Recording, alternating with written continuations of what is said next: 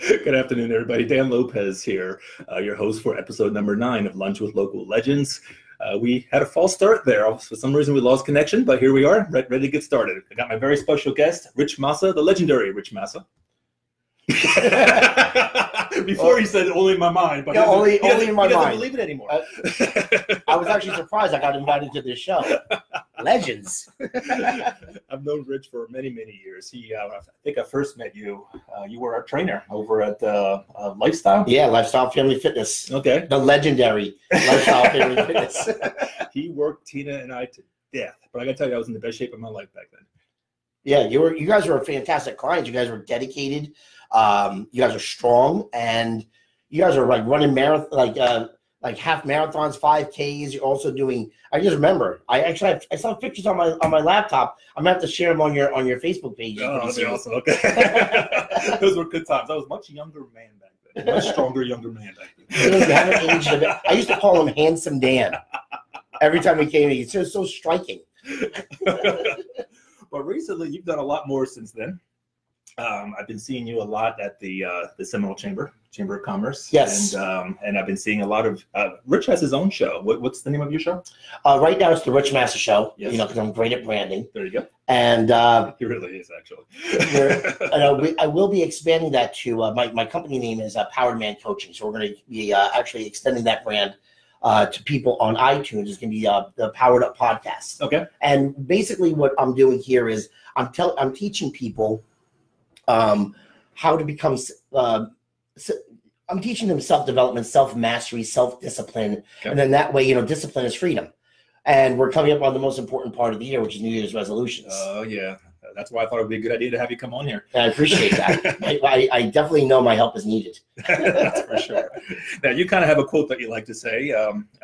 Something about New Year, why we suck at New Year's resolutions. Yes. Can you tell us a little bit about that? Well, yes. I'm here to for Dan's show on the Lunch with Legends in Lake Mary. Is that why people suck at New Year's resolutions? This actually goes to a Harvard study. Harvard did a study that 92% of people that set a New Year's resolutions actually fail at their New Year's resolutions. Wow. And 50% give up within 2 weeks. So I said, okay, why? I started developing programs, but I first wanted to know, why does this happen? Why does only 8% succeed? And it doesn't mean that people that don't set a New Year's resolution don't see some results, say in the first month or 2 or 3 months, but it's not a lasting change. Only 8% see their year goal through. Okay. But what is it? What is the difference that carries on from 2018, and how can we see substantial change in 2019? So it's a tradition. Worldwide, people want to change their lifestyle, and they have a hard time doing it. Okay. I just thought I'd take a minute here. I just want to say hello to Bob Reese, to Joe Bustillos, to Kerry Collins, and to Greg Gary. Thank you for coming on board. If you have any questions at all for Rich, please feel free to type away, chime in. And once again, we're here with Rich Massa. We're going to be talking about why people suck at New Year's resolutions. I'm just going to keep saying that over and over again. Well, it sticks in your head. Like, yeah, I did this one segment on my show is why you suck at Mondays. All right. So let's just take that principle is if you have Sunday fun day, yeah, right, and you have Saturday night and Friday night, and then you come up and you start complaining that Mondays suck. I'm sorry. Mondays don't suck. You suck at Mondays. I see. Okay. But back to the New Year's resolution. So yeah. You're saying 90% fail the resolution altogether, and 50% fail within the first 2 weeks. They give up within the first 2 weeks. Okay. Now I hear that, and okay, I can understand that, and I guess my concern is just because the statistics aren't very appealing, it doesn't mean that you shouldn't do them, though, right? Absolutely not. No, it's kind of like a lot of people fail. Let's take since I was your trainer at one time. Yep. Let's take weight loss, yep. Right? Just because you have never found a system for you doesn't mean you don't keep looking for that system. Right. You just haven't found what works for the individual. Okay. Right. So just why not take what works for the 8%, study it, and start applying that? So it doesn't mean just because 92% of people aren't successful at them, or what we view as success, doesn't mean we don't keep on exploring how to make this work. Okay. So have you set any New Year's resolutions for yourself? I said, oh yeah. Well, no, here's what I do. I'm in this, what I do this time of year is I take the last week of the year, and I encourage everybody to do this, is I assess what I've done throughout this year. Because I wanted to create awareness, right? So how can I know where I want to go if I don't know where I'm at? Right. So number one is I write down on one page, what did all the accomplishments that I make that I'm proud of, and what marks did I not hit, but also where do I see myself going? And I start really doing an assessment period this time of year. Right. You know, what did I like that I did? What don't I like? What could I have done better? Then what that does, it gets the muscle moving, or it creates awareness, and then that way, okay, now I see what I did. I could have done this better, this better, this better. Now I can start setting up some 30-day, 60-day, and 90-day goals for 2019. Do you beat yourself up if you haven't necessarily met a goal from the previous year? No, I used to do that a lot, but and one thing I don't do with my clients, they actually beat themselves up way more than I do. I don't believe in beating yourself up. You look at, here's what you do. Did I do this or not do it? Okay. There's no good or bad or should or must. When you're like, oh, I should have done that, then you're out of guilt and you're going to start avoiding the discomfort of, okay, did I do it or not? You're going to just make up an excuse. Right. But if you just say, okay, I did it or I didn't do it. Why didn't I do it? Was there a success system in place? Did something come up? Then you can really start taking ownership of it, and then you're in control of it. But if you put yourself in a guilt position, it's never going to happen. So I don't beat myself up. It's either I didn't, and if I didn't do it, why didn't I do it? Good stuff. All right, let's take a look at a couple of comments here. Great attitude. Thanks, Greg. Good stuff. Thanks, Billy. And then Carrie Collins looking at the what are the 8% doing to be successful? That's a great question. And what is that from? Carrie. Carrie, yep. Carrie, what the 8% are doing is they set up a plan. And what I mean by that is they're doing what I'm doing now. First, they assess, right? If you don't have an assessment period, you can't see what habits are working for you and what habits are not working. If you don't take a second, it's kind of like if you're on a road trip, right? Now, as guys, sometimes we don't want to ask for directions, right? No. But if you could just take a second, ask Siri, where are you at?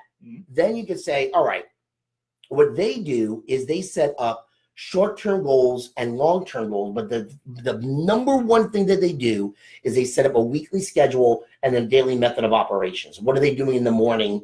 What are they doing in the evening? And they chunk their time according to whatever goals are going to get them, whatever's going to get them there fastest. They're going to set up their goals accordingly. Okay. So that's what they're doing. They're assessing. Right. They're setting up a strategy, and then they're executing a goal through their weekly routine and daily method of operations. And by setting the strategy, basically what you're doing, you're breaking it down into smaller parts. You know, right. You got your main goal here, and in order to get there, you have to accomplish 1, 2, 3, 4, or 5 items. Right. So they kind of become sub goals, basically. Right. And then they're big on chunking their time in the most productive times during the day, and also what are the most productive actions that are going to take them to the goal the fastest. Okay. And a lot of people don't do that. Like again, the easiest thing is, let's take money, right? I want to make an extra $1,000 a month, right? Well, if you're in sales, are you making extra sales calls? Are you getting better? Are you reading a book on it? Are you taking a course on it? But if you're not doing that now and doing that assessment and taking that ownership, you're not going to put that in the plan for the next year. Like, how can I get better at making money? I like it. All right. So what are some of the top changes people are looking to make as we're heading into the new year? The ones I'm getting asked for the most are 3 things. They want to definitely weight loss. Weight loss is always up there. It's always up there. I can't get away from it. But it keeps the my rent being paid. Yes. But what people don't understand about weight loss is it's a result of your lifestyle, right? So it's weight loss, definitely money, and relationships. Okay. And what I say is, if you get a better relationship with yourself, which is within your daily disciplines, you're going to have better relationships with your significant other, with your family. But you have to allot the time for it. Like a lot of successful people, nighttime is time with their family, time with socializing, time for their relationships. Okay. So they get all their stuff in the top of their day, so they have time for their family at night. Sure. And that's success, not wealth, but success. So I would say weight loss, money, and relationships. And sometimes more money can give you better relationships, right? Yes, especially with your significant other. Your significant other, for sure. Happy wife, happy life. Yes, yes. I'm learning that the hard way, man. I'm not married. To figure that one out. Well, you do have a child. Yes, I do. Yes, I have a beautiful little girl. I'm a new dad. She's 9 months old. Awesome. Me and the daughter's mother, we're getting along great because we just see. I'm a statistics guy. When I see when the dad's not around, that they're increased likelihood for going to jail or going into drugs. I made it. I'm Italian, as if you can't tell. I'm big on the father has to be there, and it doesn't mean women can't do the job on they do an amazing job if they're a single mom. But being from a deeply family oriented person like me, there was no way I couldn't. We have to come to a middle ground. We're becoming great friends, and we're raising our daughter together, making the best decisions possible. Very cool. Very nice. Well, I've seen pictures of your little one. I haven't seen her in person yet, but congratulations on that. She is the happiest baby you'll ever meet. Nice. Yes. That surprised me at all. I don't know how you're smiling. So. I don't know where she gets it from. Right. So how long have you lived in Florida now? I've lived in Florida for 20 years now. I drove down from New Jersey in 1998, and anyone who's lived in Jersey and now in Florida, you know what I mean. Of you don't want to go back, or you make the drive, and you never. It's a nice place to visit. Yeah. The food in Jersey and New York is unparalleled. But you come here and you get the weather and the lower cost of living and the people. Everyone from there is coming here anyway. Right. Right. Lower insurance, no income tax. Yes. I mean, the list just goes on and on. Yeah, it's just a better place to. If you want to build a family, this is the place you want to do it. I would say. Now, I do want to get back to the resolutions, but before I do, I want to continue on with what makes you an expert and authority to be able to speak on this subject. So you moved here 20 years ago. Okay. So you are originally from the Northeast, and when you first came to Florida, were you already working as a trainer, working as a motivational speaker? What were you doing? Well, I was motivating. Okay. But I was an ex-Jehovah's Witness, former stripper Buddhist. Okay. So what does that mean? I grew up as a Jehovah's Witness in Jersey, but I came down here and I got a job as a male dancer. I think I used to tell you this, I think, when we were personal training. But I wasn't coaching yet, but we were an entertainment group. It wasn't like the traditional. We actually had to put on a show. We had one guy who used to sing live on stage. These guys would do martial arts and gymnastics on stage. It was incredible. Okay. And then you had me, which I had to bring something. But I have a love for the stage. But I actually coached some of the guys in nutrition. I always loved coaching people, passing on my knowledge. Yeah. So when I retired, before I retired, I got into a bad car accident, and I got really into how the body works. How can you get motivated? How can you come back from a tragedy like that? Because it broke my whole body up. That's when I started really studying personal training and coaching, and I became one of the top trainers in Jacksonville with Lifestyle Family Fitness. Okay. And then I hit a divorce. We just had different life goals. So we divorced, and I moved down here. And I became a pretty well-known trainer here. I started a boot camp. Yeah. So what makes me an expert is I've been coaching for 14 years. I've coached over 1,000 people. I was a personal trainer. I did boot camps, but also I got really into self-development, went on a spiritual journey to kind of heal myself from the tragedies I faced. When I started giving these other strategies other than fitness, their life started to change, not just their fitness changed. Their weight came off. They got the courage to either start their own business or go for that relationship. So I said, okay, I need to develop a system to have this duplicatable. Okay. So that's when I started going into Eastern philosophies, Greek philosophy. I started studying successful people, warrior training. What exactly did they do? What times did they do it? And I implemented it in the program I'm doing now. Okay. Do you find there to be more likenesses than differences as you're studying the different areas of it? There's actually more similarities. I'm seeing a lot of similarity between, let's say, Stoicism, which was. I'm sorry. I don't even know what that is. Well, that's a part of Greek philosophy, right? Mm-hmm. And I'm seeing a big correlation between that and, say, Buddhism and Taoism. Okay. And they get up at a certain time. They believe in emotional discipline. They believe emotion through non-attachment, to love something for what it is, but also daily discipline and mastering yourself. So you're seeing a lot of this, but how they implement it was very curious of creating awareness and getting out of your own way. Okay. So they had a method to that. So I was like, okay, what if we could implement this into a lifestyle program? And when we started doing this in my program, people not only lost weight, they started looking younger, they had less stress, they had better relationships. So this is an overall lifestyle program that I've developed. Outstanding. Well, that's incredible. Okay, so then let's get back to the three main changes that people are looking to make then. I guess starting with the weight loss. Where should we start? Personally speaking, I can probably stand to lose 15, 20 pounds. So if I come to you and say, Rich, what do I need to do? Okay. This is a very important question. It's a great question. Mm-hmm. And here's what I would definitely recommend. Okay. Focus on the process, number one. So you have to develop a process that you can do after you lose this 15 to 20 pounds. Okay. Right. So let's say the most common thing, the most common goal is weight loss. Okay. What people typically do is they focus on, let's say 20 pounds. That's the most common. I got to lose 20 pounds. I got to lose 20 pounds. I got to lose 20 pounds. Mm-hmm. Right. What I recommend, let's say that's a 90-day goal. Okay. Don't focus on the 90 days. Chunk it into a 30-day goal. Gotcha. How much? And I would say, let's go for 30 to 40%, right?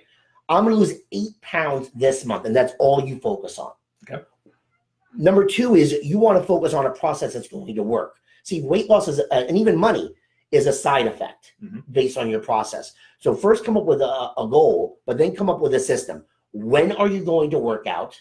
What foods, 80% of this is nutrition. What foods are you going to eat? If you don't know how to do it, get a coach or get a book and then read it every single day. So come up with a goal, strategize the goal, and then execute it daily. And the biggest thing I could say people should do, Dan, according to Brian Tracy, he's a self-development leader. For every hour that you plan, you save 10 hours and you increase the chance of doing it. So I would take Sunday night for an hour and plan what you're going to do. Like, when are you going to work out? Where are you going to work out? And do it the night before. If you do that, you're ahead of the game from the 8% that pass their New Year's resolutions. I love it. And I love what you just said there. It's a side effect. So basically you making a lifestyle change of some sort. And the weight loss just sort of happens because of the changes that you're implementing. That's exactly it. Very doable changes. Here's what you want to do. Picture the person that you want to be. Say it's a person that's 20 pounds lighter and makes $10,000 more a year, right? First you picture it. Then you start writing down, what does this person do to achieve that? All right. You already know what to do, right? Once you start doing that and you start doing what that person already does, like this is the food that person eats, this is the how this person makes money. I'm going to start doing that now. You grow into that person, and now it's a lifestyle. You'll never have to lose that weight again because now it's a part of you, what you're doing daily. Yeah, I love it. All right. And like you said, and the same holds true really for the next two challenges as well, making more money and establishing better relationships, right? Yeah. I'll give you one thing. I helped a few people get a promotion at work, right? And how I did with that was, again, about relationships. When they go, I deserve a promotion. I'm like, okay, why don't you go to your superior and say, what 3 actions do I have to do to ensure a promotion in 6 months? Okay. Go to them and start taking ownership of it. And then that person, he or she, will tell you, do this, this, and this. And guess what you do? You start doing it. And then in 6 months, you'll at least be on the radar for the person getting a promotion. Let's say you're an entrepreneur. Are you making sales calls every day? Are you doing, if not, are you getting better at it? Do you have a phone script? Are you getting a mentor? I have 2 business mentors for the business. There are always ways to get better and implement them into your daily routine. So how does a person then mentally make that change? You know, it's easy to say it. It's easy to make the resolution, say, I want to make this happen. It's great advice to break it down into smaller, more obtainable parts. But you still got to, it's almost like a switch. You know, speaking as somebody that has made goals, achieved goals, I know the difference when I do make that happen than when I don't. And I'm not going to pretend like I've accomplished every single goal I ever put my mind to. I have not. Probably have failed just as often as I have succeeded. So what's the difference? I mean, how can you make that? What's the secret to implementing these changes, making sure that you actually do it? That you should be a professional interviewer because you ask amazing questions. I will give you the most powerful, the number one way. Okay. And this cuts through all the BS, any books you're going to read. The number one thing you do is decide. Decide. Okay. There's nothing more powerful than the power of decision. And I'm not talking about like, maybe I can do this or I might do that. I'm talking like, I am deciding now this is who I'm going to be. That's it. There's no wiggle room after that. That's for sure. I am deciding I'm making $20,000 more. When you make a decision, there's no, like, you're creating that. And when you decide that, and there's nothing going to stop you, you will figure out a way. This will figure out a way. This will figure out a way to make it happen. But until you make an absolute decision, you're always going to find a way out of it. And the way to do that, let me just follow up if you don't mind. Sure, go right ahead. There's three ways. Is either pain, like say, you mentioned before that you want to lose some weight, right? You have that aha moment, you put on the pants, you have to suck it in. It's that, it's that 100th time, like, I'm done. I'm done having to suck in. I'm done with the reflection in the mirror. I'm done with that, right? Another thing is you see someone who you admire, like, I want that really bad. That's the desire. So you have the pain and then you have the pleasure. But when those two meet and you make the decision, like, I'm tired of looking this way, or I'm tired of feeling this way, and I really want that over there, and those two meet, I decide I want that. That's how you get there. You have to go through a pain and pleasure process. Okay. So we touched on the weight, we touched on the money. What can you tell me about relationships? That's one thing I would have to say. I can give a lot of advice on that, but I think that's one thing everybody, including myself, needs to work on, and it's a process. One thing I'll say, I'll be a little vulnerable here. This is what I'm going to be working on, is that relationships are a two-way street. Yep. And what a lot of people do is they either give, or they receive, right? And it has to be not an equal amount, but you have to be able to give and take and express to the other person what you want. But I would say if they want to improve their relationships, number one, improve their relationship with yourself. Okay. Do actions that love yourself, and then loving other people, right? But another thing is one book I'm going to be reading this year, or at least listening to, is the 5 Love Languages. Okay. Right? And that's a system too. Like there's 5. There's words of affirmation, quality time, physical touch, and the other 2 are slipping my mind. Obviously, that's why I need to read the book, right?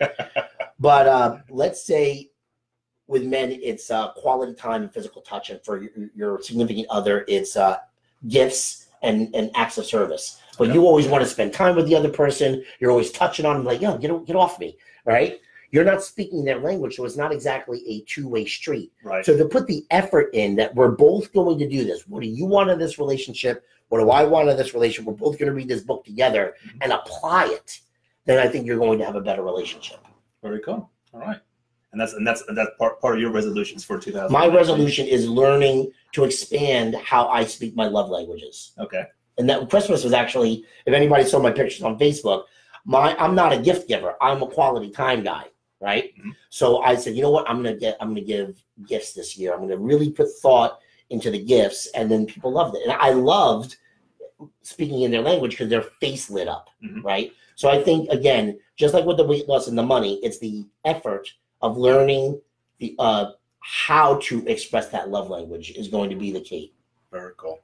Well, Rich, you are not only a great trainer, not only a great public speaker, but you're an incredible motivator. I mean, I knew this about you years ago when I was training under you. You know, like I said, that was in the best shape of my life back then.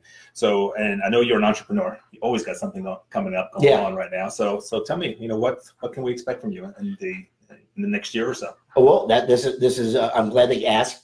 To help people set their life on fire in 2019. February 23rd at the Rhythm and Smooth event venue, Saturday, from 9 a.m. to 3 p.m. I'm going to give and share my strategies on how to set your life on fire with a winning strategy. Okay. So I'm going to go through my coaching program at Ignite.